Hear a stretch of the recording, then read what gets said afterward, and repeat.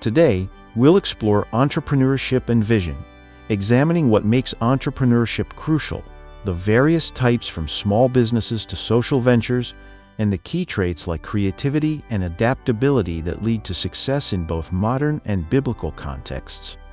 Father, in Jesus' name, our God and our Father, the time is now again. We have come to your presence again. We want to land at your feet.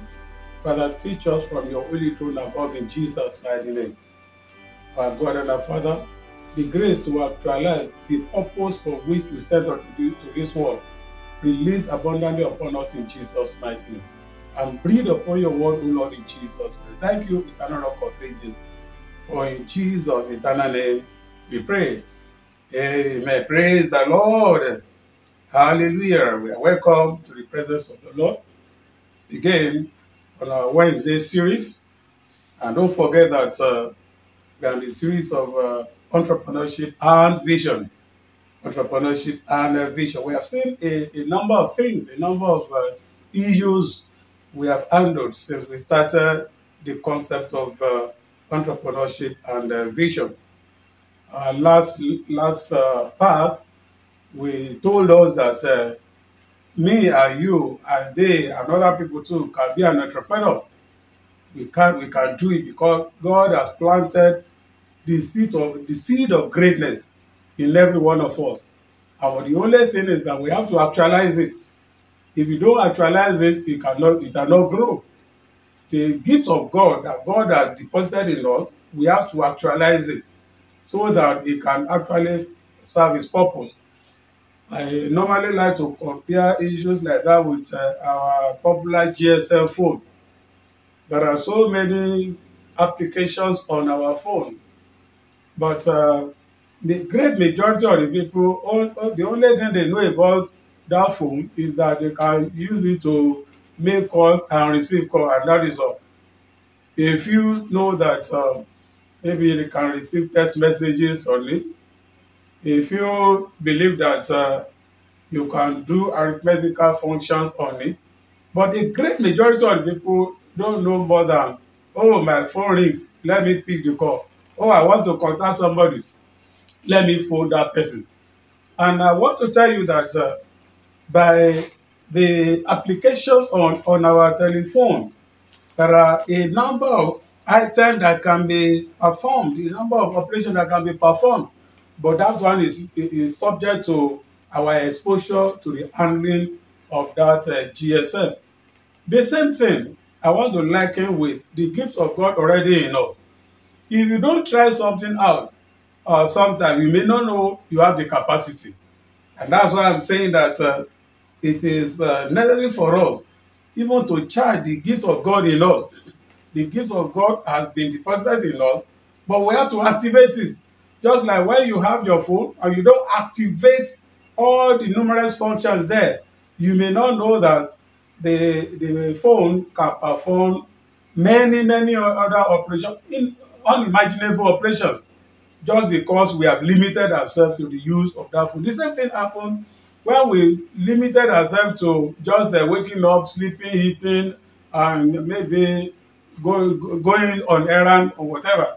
But there are certain things that when you think very well, and that's what we call the innate ability God has planted into us. In our last episode, we have to charge that innate ability God has given unto us. Remember, we made reference to Habakkuk chapter 2, verses 1 and 2, last part. I want us to refer to that part again. The vision is for the appointed time, and we have to write it down. And it's not just writing it down. We should run with it. We should run with it. Even if you write the vision down and we don't run with that vision, the vision becomes ineffective. So the same thing with the gift of God in us. We have to stir it up. The gift of God in us, we have to stir it up and begin to do that we thought we were not able to do before by the Spirit of the Most High God. So that is what we want to do today. And our Habakkuk scripture takes us from our Habakkuk chapter 2, 1 and 2. The Lord will give us understanding in Jesus' mighty name. We want to handle one issue that we had handled before today, because I want us to go into an area that we have to practicalize after this part. That is the next part. We have to start practicalizing what we have to do. Don't forget our promise that I'll give you even the generation of young people now and what they can do at each of these generations. We have not got to that one. We have to prepare our ground, whet our appetite before we actually get to that. So what we want to do today, we want to see how to start actualizing our entrepreneurship career. How do we start actualizing our entrepreneurship career? Then we have told us who an entrepreneur is. We have looked at it from the technical point of view and from the general point of view. Me and you can be an entrepreneur depending on what you want to do. But do not write off yourself. Don't write off yourself. You can do it. That thing that God has deposited in you, God has not created an empty mind. He has loaded it with ideas, but we have to actualize it. So how do we now start? How do we now start looking at that?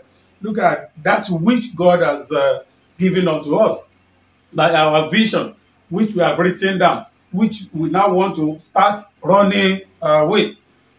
Earlier on, we said, and I want to start today's episode too by saying that you have to develop a product idea, and that's what we call conception and development in marketing. Conception and development of idea.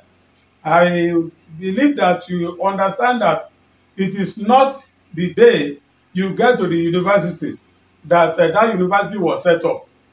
It is not even the day that that university was announced, was inaugurated, or whatever name we want to call it, the first day of operation.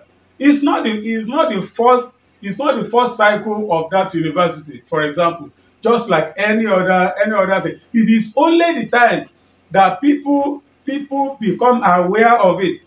A number of things has gone underground before a university set up, even a church. Even when we look at it from the point of view of a student now, so many background preparation must have been put into it. It's only when that person gets to the university that, yes, it's now an undergraduate. Don't forget that that person started from maybe nursery school or whatever name we give to them now. Maybe GSS, SSL, whatever name we apply. Gradually, it's not the day he starts his university education that he has actually started education. There are so many things that have gone on even before he started the nursery, which most of the time some people call Jelosimi. There are some other things. There are some other things that have gone into it. That the parents must have been preparing that person. So the same thing. When you want to come up with an idea, you don't just say, yeah, tomorrow I want to set up a company. There are so many things that must have gone into that preparation. Even registration, although even before registration at the Corporate Affairs Commission, depending on whatever company that it is, you must come with that idea. And by the time the idea comes now, you have to look at some pros and cons of that idea. You walk through that idea to see the workability or otherwise of that particular idea. When you think of the workability of the idea, you are still conceiving that idea at that level. Conceiving that idea. By the time you finish conceiving that idea, you now develop that idea. By the time you are conceiving that idea, nobody will know that anything is crossing your mind. Nobody will know. It's only you and your God with the vision that He has deposited in you that will be working at that level. But when we get to the development of that idea, then people may become aware a little bit of maybe when you have some questions, you go to some areas, you make some inquiries, you have still not done with that program. You have not even started. But these are the fundamental things that you have to do. I'm challenging all of us to follow this procedure that I want to give today. for every product of every entrepreneurship skill that want to exhibit, before of all conceive that idea. What is that idea? Even the Bible has said that even who is that person that want to build a house that will not first of all count the cost, so that the thing will not be abandoned halfway. So the same thing with the idea that God has deposited unto us. We are not limiting the power of God. God that give you the idea will see you through. But you have, there are always your own part of the contract, just like God withdrew his own part. You know, the part of God is sacrosanct. But you and me, we have to work towards anything and see how would I do it? Can I do it alone? Do I take advice from people? That's part of conceiving the idea of that particular thing. When you are finished conceiving that idea, you now go out asking some questions, making up all those things that you feel will help you in doing that, depending on what you want to do anyway. That's what will determine where you go to ask for information. Even at this level, the product has not been made at all. By the time you finish with the conception of the idea, then you now go to the next stage of developing that idea to now look at just like what I can call a prototype of what you want to do. By the time you get the prototype of what you want to do, you are free. That's not even what you want to do. You just get the idea of what you want to do. If there's anything you want to amend there, you amend it from the prototype. What I mean by prototype is something, an example of what something that will look just like the idea you are conceiving, just like when you have the prototype of a house, of a building, or whatever. So that is it. You now have a prototype of what you want to do. Let it be with you. Then there's an amendment you will see from that prototype. Then by the time you finish the amendment of that prototype of a thing, then you now go into the production of that thing. By the time you finish the production, that is when the product will be introduced into the public. It will be introduced. So some school of thought believe that conception and development should not be part of a product life cycle. But I belong to the school of thought that conception, idea, and development must be part of the product life cycle. Although the argument that the people that didn't want conception, idea, and development of idea to be part of that is that they said product life. They were saying the life. Well, and I start to be challenged that it's still part of life. You know, although when a child is born, the conception is there, then the development of that fetus up to an average of 9 months or so is only when that product and when that child is born that hey, congratulations. Yes, I agree with those people that say that conception and development should not be there. But because of the importance of what we are teaching in this course, I have to let me enjoy you to allow you to be part of that thing. Because if you don't conceive that idea, you don't develop that idea, you don't make that product that will be introduced. Subject to that explanation, I want us to add it to what we are doing. So development of the idea that we have will help us to make up that particular product. By the time we are sure of that product, then the product will now start its actual life cycle. That is, the product will be introduced to the market. Then after some time, people have been patronizing and patronizing and patronizing. Then the thing will now go into what we call the growth stage. That is, you go to the growth stage. Then from that growth stage, from the diagram that you are looking at, you will see from the growth stage, it goes into the maturity. It goes into the maturity stage. And we're subject to some explanation that I will give you in the course of this teaching. The product may decide to may fall, may decline. Maybe after some time, there may be decline.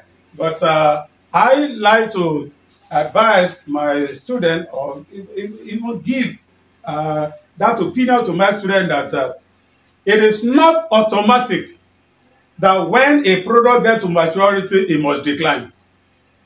It is not automatic. Although it might show a sign of decline, but with improved technology, then the thing will pick up even from rather than declining, it will go. There are some products now that even before I was born, such products have been existing, yet they are still existing by now. So if you want to go strictly by the rule of introduction, growth, maturity, decline, we will have said that those products will have been off the shelves now. But because of improved technology, then you can still see some of these products. I agree, a great majority of some products have gone under way, but at least we still have many of them that are still able, to storm the weather, and they are still on course. So with improved technology, I know that the thing will not visual away, just like here with improved technology. But I want you to look at something. When I introduce the concept of conception and development, look at the bottom of that diagram that you are looking at very well. You will see that in economics we call something x-axis and y-axis. You will see that the y-axis, that is the horizontal line there, and the x-axis of the vertical line. You see what we have there. You will see that when the product is introduced, it takes the source from angle 90. It takes that source, just like dividing that 90 to angle 45. That is how you see the product is introduced. At that level, there's no profit. That's where I want to understand those people that believe conception and development should not be part of it. I wanted to agree that even before the introduction, there are some costs that you have incurred on that product, in the conception of the idea, in the development of that idea, in the production of that particular thing, before you now put it out to the people for sale. And that time, when you look at that diagram, you see that dotted line that is below that x-axis and y-axis. You see that the dotted line comes from the bottom. That is to tell us that before the introduction of the product, what the product is experiencing is just getting some cost, that is just adding to cost. And by the time you look at that graph, X and Y axis, you see two graphs. One graph goes on the head of introduction, growth, maturity, and decline. That one is the graph for that product. But the graph underneath will tell you that there's a cost that we incur. Even before the introduction of that product, you now see that curve visual away after some time. Look at that diagram again very well. You will see that after some time, the dotted line didn't come under that original graph and didn't go too far. And that one is telling us that the cost you incur in making that product, by the time you start selling that product, part of the amount that you first of all get will be part of recoup your cost and a little bit of profit. Initially, you may not have any profit. But we increase sales and patronage of the people. You will see that the second graph just dropped away.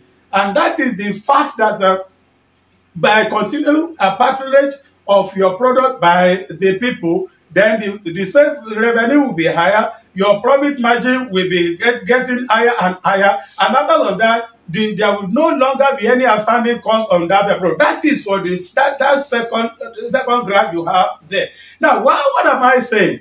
I'm telling us that first of all, I want to go into it. It's not a bed of roses you want to go and sleep on. That is, you have to do some work to make sure that your idea is actualized. No one will help you to do it. It is only you and your God and the vision that God has given unto you that will do that one. I think I've explained that one very. I will still do it just like before we finish this thing. And also, after looking at the development of the product, then validate your idea. Validate that idea.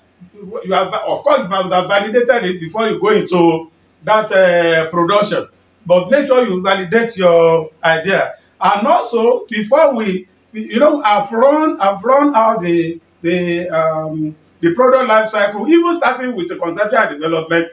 I think that one stand like this. But there are other things that you have to have to it. That's the validation of that idea. Don't just go into it without validating the idea that you want to do. You don't know whether it will be acceptable, whether it will not be acceptable in that particular location. And let me tell you, the fact that an idea is not acceptable in a location does not mean that it cannot be acceptable in other locations. Don't be discouraged. Don't be discouraged. Even where people say, hey, you cannot do it. Oh, you cannot do it here. After some time, they will come to terms with you. But make sure that if there's hostility, wisdom is required in that area. The next thing you have to do, even before you do that product, I've run that product life cycle. But before you in the process of conception and development, make sure you look at your environment very well. That's what I'm talking about there. Look at we call it scanning the environment. You have to scan the environment to see there are of course there will be something that will call your strength, your weakness, then there will be opportunities and threat. You sit down in the process of looking at scanning your environment. There are two things. Although there are 4-letter words, there is an acronym. You call it SWOT. It's an acronym. That is SWOT. The first two goes for internal environment. That is what you can control yourself. The other two come to under what I call the external environmental factor. You cannot control that one. And in America, you have it spread as TAOs. You have it, that is, they start from the rear and completed from the beginning there. That is a TOWS. That's in America. It is referred to as a TAOS. But in this part of the world, there are many people believe it that it must start with the letter S. That is SWOT. That is. S stands for strength. What are your strengths? Look at your strength. Then consider your weaknesses. Then on the outside, on the external environment, what are the opportunities around in that area? And of course, what are your strengths available to garner in the opportunity that is there? The Lord will help us in Jesus' mighty name. We have run that particular product life cycle. The reason we do it is for us to know that there are some preliminary work that we want to do as an entrepreneur. Don't just wake up one day from one side of the bed and say, I want to go and manufacture those things. So that I pray that will not fail in Jesus' mighty name. So you have to see that, get yourself together, accept the vision that the Lord has given unto you, then ask for divine direction, and I know that our God will give you the direction to go to execute about your vision in Jesus' mighty name. Again, I summarize that graph that you have seen earlier on. So it's like in economics that's what we call the x-axis and y-axis. You see it that is properly labeled in that diagram. And when you look at that angle 90 there, that angle, can we say even 45 now, you will see that the graph that showed the revenue. The graph that showed the revenue take its source in from that angle 45 there. Then you now see that it goes on to introduction, onto growth, onto maturity, onto decline. That graph shows that when the thing goes on, then the graph may come down. But if there are technological input that are added there, then you can see continue for some time. The Lord will help us in Jesus' name. Eternal Rock of Ages will bless your name for these that you have brought to your people today. Accept our praise in Jesus' mighty name. The grace for them to understand the concept of what we have brought to them today, release upon them in Jesus' mighty name. We pray that you help us, O Lord, even to jail out the gift of God in us, so that we can use our own hand to do that which you are proposed us to do in life in Jesus' mighty name. We shall never be a failure in Jesus' mighty name. Father, we bless your name for the abundance of your strength and greatness upon us. Be that lifted higher in Jesus' mighty name. We are praying. Amen.